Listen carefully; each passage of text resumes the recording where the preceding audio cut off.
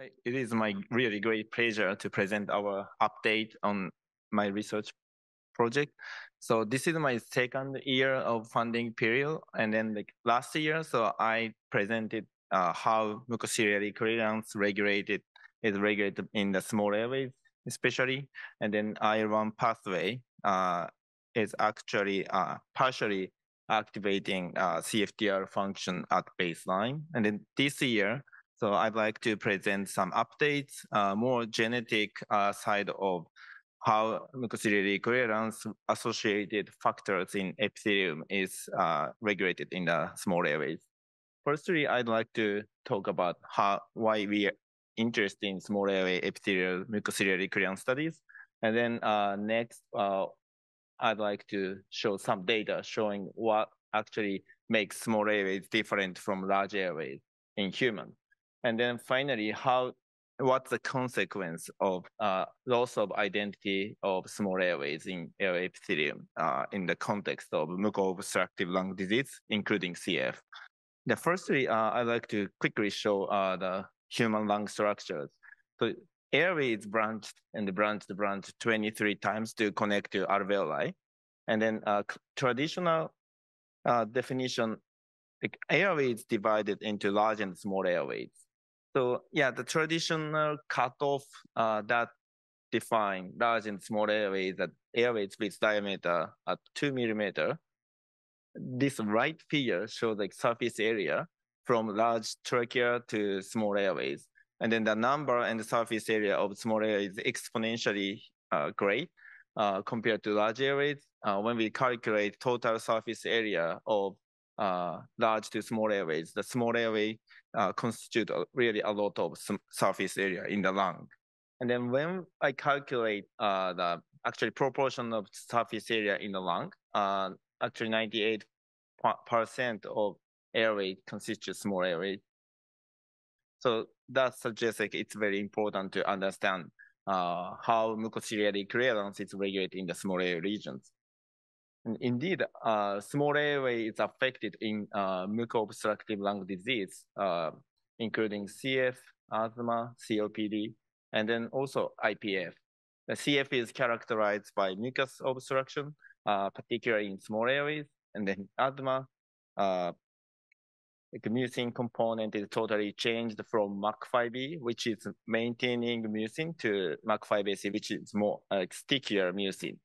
And then in COPD, clinical like disease severity or gold stage and the mucus obstruction is well correlated. And then in IPF, mucin overproduction and accumulation in the small airway region is a problem in the idiopathic pulmonary fibrosis. So these data suggest like small airway regions are vulnerable to mucus obstruction. And now our question is why small airway regions are vulnerable? So what's the behind of this vulnerability? And one old paper, so this is published in 50 years ago, tried to measure mucociliary clearance in different regions of airways. And then the point of this paper is here. So from proximal to distal airways, mucociliary clearance is getting slower, like as shown here. Like in trachea, this tantalum, so that's a chemical, it's cleared at 20 hours. But in the distal airways, it takes like even like 20 days to clear these chemicals. And then if there is a disease like bronchitis, this tantalum is remained even after 20 days. So this disease affects small airway mucociliary clearance. And then gathering other evidence, MCC seemed to be slower in small airways. And also other reports shows mucus is less concentrated and less viscoelastic in canine small airways compared to large airways. But that question is like why mucus in small airways might be diluted and then slowly transported. And this is a working hypothesis, but the potential benefit for this mechanism specific to small airway might be avoid enough flooding in airways, because if we think about mucus transport from distal to proximals, now surface area is really exponentially decreased to the central airway. So then that airway has to account for that the exponential decrease of surface area.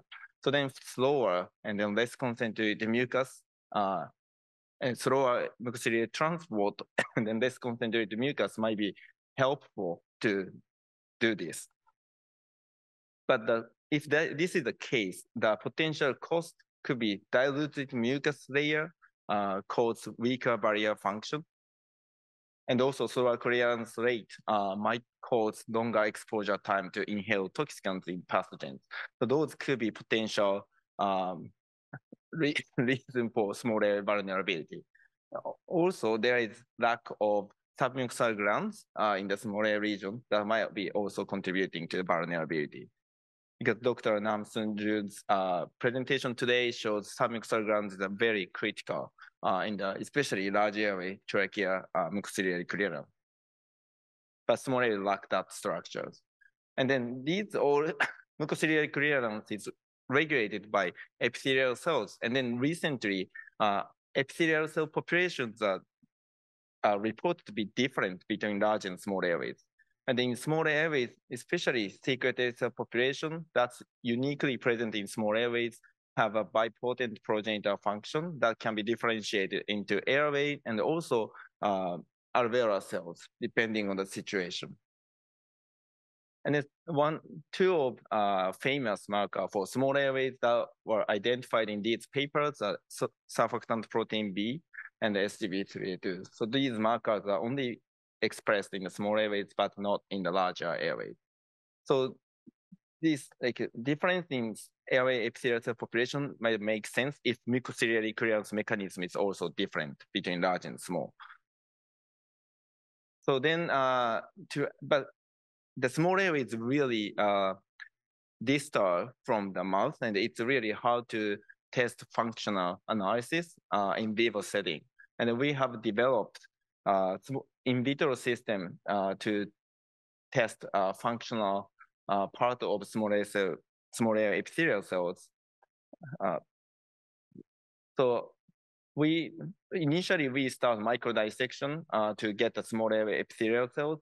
Like here to get the airways less than 2 millimeter under microscope, but this works for normal lungs. But in CF lung or other disease lung, airway is really inflamed and then adhesive to other like fibroblasts or mesenchymal structures, and it's really hard to microdissect airways from the disease lung.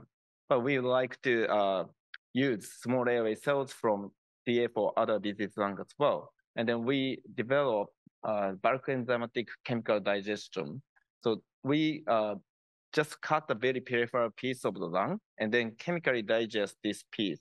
And then we literally see what we get after chemical digestion, after filtering. But and then our media actually select epithelial cells to be expanded.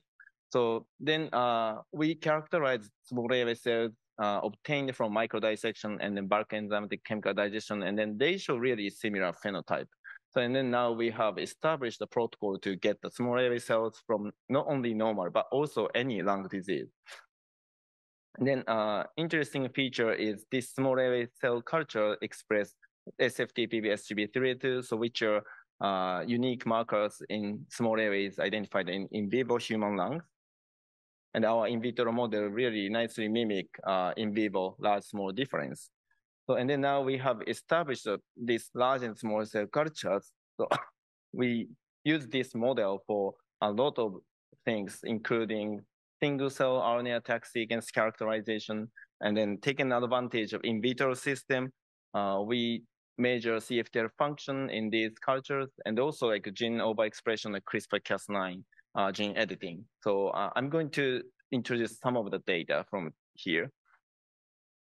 So, but firstly, what actually is different between large and small at the gene level? And we performed bulk RNA sequence. Bulk RNA sequence really characterize whole culture information, not cell type specific.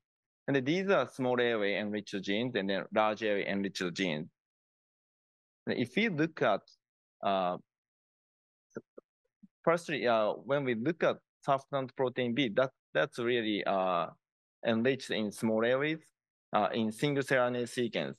So we identified surfactant protein B is exclusively expressed in the small cell cultures and then enriched in secretory cell population here. So this is a UMAP of our large and small cell cultures. And then this surfactant protein B is enriched in secretory cells. And then in contrast, when we look at large area enriched genes, so this is a representative gene. So keratin 14 is expressed in large area cultures and then enriched in the basal cells. If we look at more globally, large or small area enriched genes, so these are red bar genes, large area enriched genes identified by bulk RNA sequence. So these genes are enriched in actually basal cell population. In contrast, these small marker genes identified by bulk information, bulk RNA sequence, is really consistently enriched in the secretory cells. So these data suggest large airway characteristics is based on the basal cell population. In contrast, small airway identity or characteristics is represented by secretory cells. That's one finding. And then that data is supported by this proteomics analysis from apical secretion from large and small cell cultures. So these proteins are enriched in large airway cultures, and then these proteins are enriched in small apical cell culture derived apical washes. So you can see more significantly enriched proteins from small airway cells that might support the notion that secretory cell is the characteristics of small cell cultures versus basal cell. So secretory cell produce a lot of secretory proteins. So that's why we could identify more proteins in the apical wash that is specific to small airways. So these are just like representative data for large enriched protein, and then these are small airways. So then now the internal summary. So distinctive secretory cell population specifies small airway epithelial identity that is distinguishable from large airway cultures. And our small cell cultures in vitro contain the small airway unique secretory cells. So then the next question is, what actually regulates the small airway unique secretory cell, which can define small airway identity? So and then we utilize the single nucleus RNA and the ADAC sequence. So let me briefly introduce this technique. So for genes to be transcribed and then translated to the protein to be functional. So the first important step is binding that transcription factor binds the gene. To do that, so the chromatin region of this gene close to gene level should be open and available for transcription factor binding. So and then once transcription factor binds here, open chromatin region, so then transcription can start. So in that case, if we can see which chromatin region is accessible and open, so then we can predict how that cell or cultures are regulated at the transcriptional level. And then the single nucleus ADAC sequence is really the advantage of this single nucleus assay is we can see open chromatin region information at single cell level. So for example, this cartoon shows the chromatin with transcription factor. So then chromatin is open here, and then transcription factor is binding here. So and then this assay actually cut this open chromatin region and then identify the sequence of this open region and then show that where the chromatin is open as a peak plot, like here, so at cell level. So in this cartoon, for example, cell type X has peak here and here. So but cell type Y has only peak here. So that means this region is open only in this cell type X. So, and then we can also predict what transcription factor can bind this region based on the literature. And then firstly, I'd like to show like a very general view of this ADAC sequence. So this is the all chromatin regions, and then open chromatin like intensity here. So then firstly, if you look at this basal cell, cycling cell is a proliferating basal cells. So you see a lot of chromatin region is open here. And then once they become secretory cells, so these chromatin open region is all shut down. And then now secretory cell specific chromatin region become open and available. And then once the cells become ciliated cells, and then these regions are shut down, and then another ciliated cell unique chromatin region is now open. So this data suggests like this chromatin open and close are really tightly regulated by cell-specific level. And then this is the data from our cultures. So we culture large and small A cells obtained from the same matched donors, and then differentiated, and then run single RNA sequence and ADAC sequence. So, and then this is a UMAP. So our culture has major and minor airway epithelial cells, including ciliated, secretory, and basal cell ionocyte. And then nicely, our data has a subset of secretory cells that comprise 90% of small airway culture cells, and then with only 10% of large airway cells. And if we look at the small airway cell markers, so this number 9 secretory cluster express uniquely this small airway cell markers. So that means this population, not so many, but this population is, we identify this population as a small air unique secretory cells. That determines small air identity. And then now we look at the ATAC sequence data. So, and this heat map is derived from, based on the open chromatin regions, which gene is actually activated. So, and then you see here, like there is a specific gene set that shows like a high intensity. So that means in this number 9 secretory cluster, express these genes. Like these genes are, activated in this number 9 secretory cells more compared to other cell types. And then when we look at one gene like SFTPB here, so this is already known small A markers. So there is a higher peak in the small A cell cultures compared to large A cultures. But this is from bulk information. And then we look at more details at the cell type level. So then from bulk information, we can know only like higher peak in small airway compared to large airways.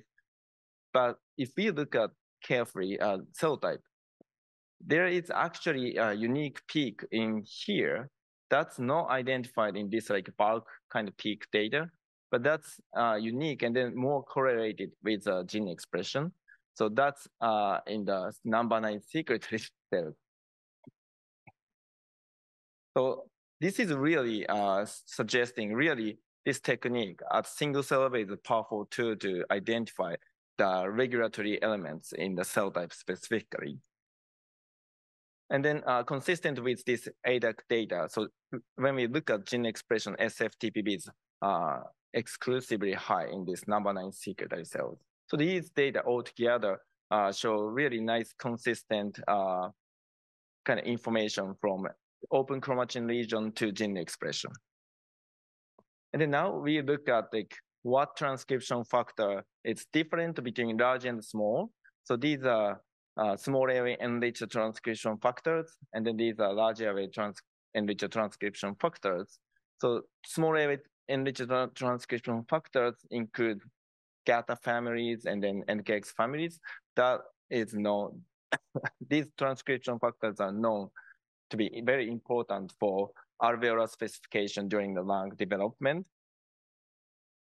And then we further look at top 50 transcription factors enriched in small airway secretory cells, which is a number 9 secretory clusters. And then interestingly, most of the enriched transcription factors in small airway secretory cells are also highly enriched in other secretory cell populations, but no ciliated cells. And then we look at what transcription factor is relatively specific to this population, because we'd like to know specific regulatory elements that regulate this small airway secretory cell. So then we found here, so actually NKX 2.1, 2.2, 2.4. So these NKX 2.2, NKX family is relatively specific to this small airway secretory cell population. And the NKX 2.1 is known transcription factor that is important for specification of the lung during the development, and also important for specification of alveolar type 2 cells. Then when we look at which cell type express NKX 2.1 in the normal human lungs, so this is a kind of positive control. So NKX 2.1 is highly expressed in the SFTPB, surfactant protein B positive cells, but it not like positive for SGB3A2. So that means these are alveolar type 2 cells. And then when we look at small airways here, so NKX 2.1 is also expressed in these cells that express also surfactant protein B and SGB3A2. So that means these small airway unique secretory cells express high level of NKX 2.1, just like alveolar cells. So that's consistent with our culture-based ADAC sequence. And then now we knock out this NKX 2.1 in both large and small airway human airway epithelial cell cultures. And NKX 2.1 is actually expressed not only small airways, but large airways. The expression level is a little bit low, weaker than the small airways, but still present. And then we knock out this protein. And our knockout efficiency using the electroporation is like more than 95% and pretty good. So, and then this is a morphology of knockout cultures and control. So you see more large mucin granule containing morphologically looking goblet cells in the knockout cultures. And then more generally looking at what happens in these NKX 2.1 KO cultures in large and small, we have two different controls like non-electroporation and the negative guide RNA CRISPR control. And these are, the green one is ciliated cell markers, alpha tubulin, and the MAC5AC positive cells are red. So these are, and then like SFTPB positive cells are only present in the small air cell cultures, as I presented in the previous slides. And then when we look at NKX 2.1, virtually actually no difference in the large airway cultures. However, when we knock out NKX 2.1 in the small cell cultures, they show massive increase in the MAC5AC positive goblet cells.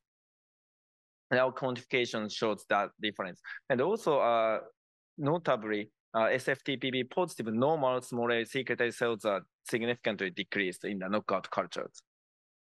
And then when we look at more globally, the gene profiles in these knockout cultures, not only MAC5AC, but also other goblet cell markers are increased in the NKX 2.1 knockout small cell cultures, but this change didn't happen in the large airways. In contrast, small airway secretory cell markers are significantly decreased in small airway knockout cultures, but there is some similar trend in large airways, but not really significantly. Because these markers, the marker of small airway secretory cells, and then that population is not present in the large airways at baseline. So that could be the reason why when we knock out NKX 2.1, really real thing happened in the large airway cultures. And then when we look at other cell type markers, the basal cell markers are not changed. Ciliate cell ionocyte markers are not changed either. So these data suggest like NKX 2.1 seem to be really specifically regulate small airway secretory cell identity. So and then finally, we look at like what's the consequence of this loss of small a identity by NKX2.1 knockout? So firstly, we confirmed at the protein level, MUC5AC is significantly upregulated in the NKX2.1 knockout small a cell cultures, and MUC5E as well, but that magnitude of increase is smaller compared to MUC5AC. And then when we measure percent solids of apical secretion from these cultures, so that percent solids is defined by the relative proportion of fluid component and the solid component in the apical secretion. And then this percent solid is a known parameter. So that is really correlated well with mucociliary clearance. And also, particularly in CF, that disease severity is also correlated with the percent solid. Even very small change alter mucus properties a lot, and then mucociliary clearance as well. So this percent solid is significantly increased in the small airway NKX2.1 knockout culture. And then because we know MUC5AC is up and MUC5E is also slightly up, and that makes percent solids in this small airway knockout cultures higher. But if other like fluid secretion also goes up, so then percent solids might be preserved the same. But in fact, this percent solids increase. And then we wonder how CFTR-mediated fluid secretion is changed or not. And this is a Using chamber study to look at CFTR function here. Actually, there is no difference in CFTR function in knockout cultures in small airways. This suggests even when normal small airway secretory cells are transdifferentiated into pathological MUC5AC positive goblet cells, CFTR might be also expressed in the pathological goblet cells. And then another interesting finding here is like ENaC function is decreased in knockout cultures in both large and small airways. So that's a common finding in both regions.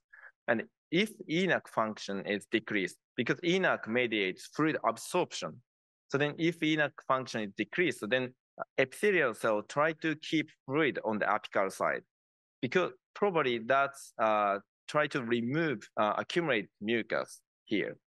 But and then when we look at the gene expression, beta ENaC and gamma ENaC, so those are critical component of ENaC function. So those are also down-regulated in both regions, more significantly in the small airways. But in fact, this percent solids is all like cover all this information. That means even if amyloid response, like ENaC function is decreased and then try to keep the fluid on the apical surface.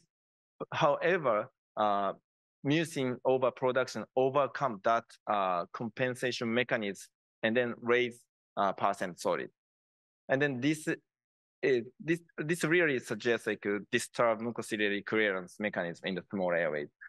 But also, if we imagine this happens in the CF, so the CFTR function is actually zero, close to zero in the CF epithelial cell cultures. In that case, the increase in percent solids should be really significant. So that suggests like this loss of small airway identity, at least partially regulated by NKX2.1, is really important mechanism for the failure of mucociliary clearance in the muco-obstructive lung disease. And lastly, when we look at the actual human disease lung tissues, so this is the asthma. In normal lungs, NKX2.1 is highly expressed in the small airways, and the MUC5AC is usually almost absent in the small airway region. But in fatal asthma sections, MUC5AC is really highly dominating this small airway epithelial cells, and then NKX2.1 is completely lost. So this is really mimicking, actually in vitro small airway cell NKX2.1 culture, it really mimics this phenotype. And also when we look at CF, so we did like spatial transcriptome analysis. So to compare the gene expression between large, small airways, between normal and the CF. So we see increase in MAC5AC, MAC5B. So these are mucins, and then decrease in SGB3 to SFTPB. So this suggests that in CF, this small airway epithelial cell identity is lost. In contrast, mucin expression is up. So that suggests the percent solids of small airway mucus increase and then disturb mucociliary clearance. So summarizing this data, so human in vitro small airway cell culture is a useful model to study small airway specific epithelial biology and physiology and disease pathogenesis. Small airway secretory cells are key cell type that determine the regional identity of small airway epithelia. And NKX 2.1 partially regulates the identity of small airway secretory cells. That means like small airway itself. And also small airway identity results in mucus hyperconcentration and likely mucociliary clearance failure in the small airway region in moles, including CF. Yeah, finally, thanks so much for all collaborators and my lab members to make this data. And then, and also I'd like to really thank for the CFRI for really continuing support for my research. I started like 9 years ago, like CF research, and then CFRI funded when I postdoc. So, and then I really still continue doing this large and small airway mucociliary clearance research, thanks to CFRI. Thanks so much for your attention.